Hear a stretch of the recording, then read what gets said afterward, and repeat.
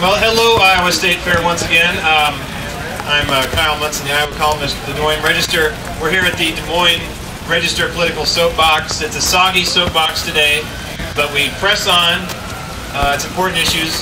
We've had candidates out here every day. We'll have more coming this weekend.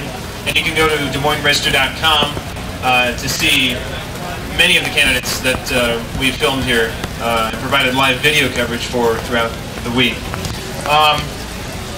We have another candidate stepping up now. We have Bryan Holder. He's running for Congress in the 3rd District. He is from Council Bluffs, southwest Iowa. His opponents in the race are Democrat Stacey Apple of Ackworth, Republican David Young of Van Meter, and there's another third-party candidate in the race, Libertarian Edward Wright of Guthrie Center.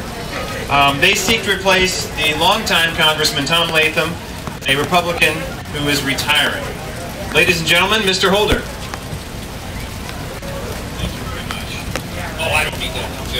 I'm good. Yep.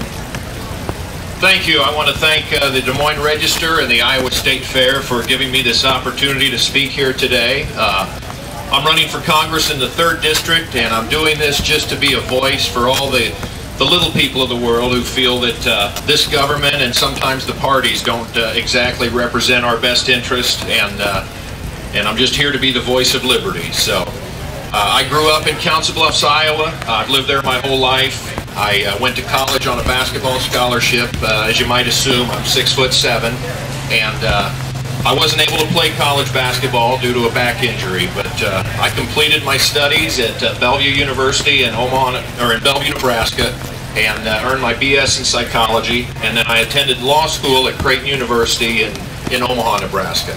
And I graduated there in 1998. And the reason I'm here is that, frankly, there's not enough of us involved in the government right now. The parties sort of have a stranglehold on the government at the federal, state, and local level. And I'm doing this to hopefully inspire other people to get involved in the civic process and to run for Congress. I've run my own campaign. I haven't relied on anyone else. And thankfully in Iowa, you only need signatures to get on the ballot for all offices, so you don't have to pay a filing fee.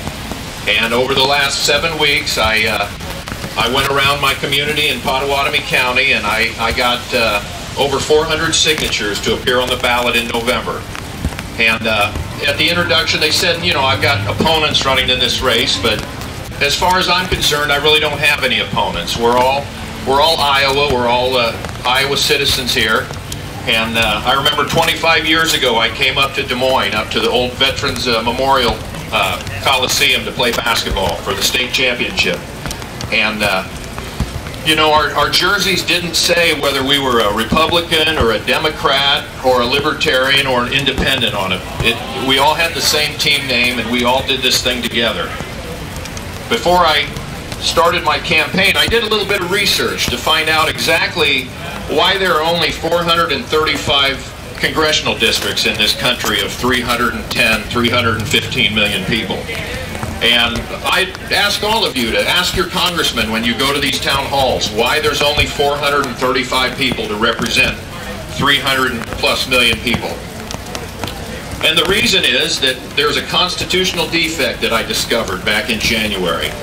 The original Bill of Rights, which was passed by the first Congress and written by our founding fathers and framers of our Constitution, the very first article that they included in the Bill of Rights was called Article the First. And I advise anyone that's interested in this to Google this. And Article the First would have limited a congressional district to 50,000 people. 50,000 people. Our district here has 760,000 people.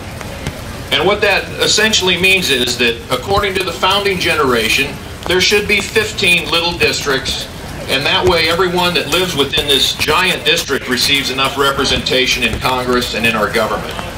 But now, I just read a report yesterday that the average citizen has little to no impact upon elections. We have little to no impact in the laws that affect our lives, and we don't have a say in our government. And this is absolutely wrong. It's 2014, we're in the digital age, we've got the internet. We should have more transparency and accountability and responsibility from our elected officials. And it seems that as the days go on, more and more we have less and less transparency. They go away to Washington and we have no idea what they're doing. And it's almost a full-time job just to keep up on all the issues that affect our daily lives and all the scandals that are going on. And these scandals aren't just in the Obama administration. There have been things that have been going on for probably 100, 150 years. So I'm here to ask the other candidates that, you know, if they are willing to do what I'm doing. I'm willing to not take a paycheck to run for Congress. I haven't asked a single person for a penny to run for this office. And I've spent less than $200 of my own funds to get up here on the stage and to get on the ballot. Now, in 2 years, I want to see more of you up here on this stage. I want to see more of my fellow citizens that get their names on the ballot, because what I've found is that the politicians don't care about us after Election Day. They don't care. You send them an email and it goes into a black hole somewhere. But the media and your fellow citizens can't ignore the fact that you've got your name on the ballot, that you've demonstrated that you have a viewpoint that's worth listening to. So I want to be able to show other people that they can do this, they can get on the ballot, and they can be an advocate for whatever issues that they feel are important to them.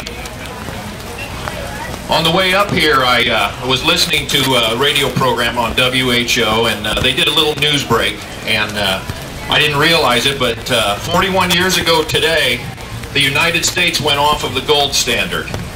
And since that day, during the Nixon administration, our money has become more and more and more inflated every day, every year. And this punishes the worker, this punishes people that save money, and I fear that one of these days our dollar is going to be so hyperinflated that it's absolutely worthless. If anyone goes to the grocery store to buy groceries and you see how little food that your money buys these days, the price of fuel is probably higher than it should be. And we need to do everything we can to reinstitute a sound currency system in this country. Because right now our currency, our dollar, it says on the back of it, it says, "In God we trust."